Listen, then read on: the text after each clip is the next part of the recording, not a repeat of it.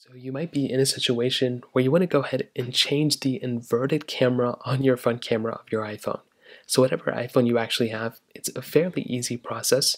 So to do this, what you want to do is you want to go ahead and make your way over to your settings application here, and you'll basically come into this page. Now what you want to do here is you want to scroll down until you see the little camera icon that'll come up. So right here we have camera. So now what we want to do is you want to go and click on the camera button, and then we will come into this page. Now here is where you'll see a bunch of different things come up, but right here under composition, we have grid and we have mirror front photos. So this is essentially going to go ahead and mirror the front camera to where it pretty much will look like exactly what it looks like to you.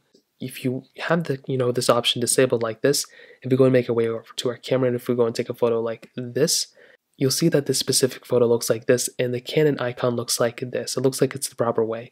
But if you don't want it that way and you want it the other way, well, when you're here, you can go and enable this option. You can make your way back over to this photo option here. You can take a photo and you can see these are basically two different photos. So this shows that it's inverted here. This one shows that it's the proper way. So you have a few different options, whichever way you want to go and configure it, but that's basically how you do it. If you have any other thoughts or questions, let me know in the comment section below. Hit the like button, that would mean so much, but definitely hit that subscribe button. More importantly than everything else, I love every single one of you guys. Hopefully I'll catch you guys in the next video.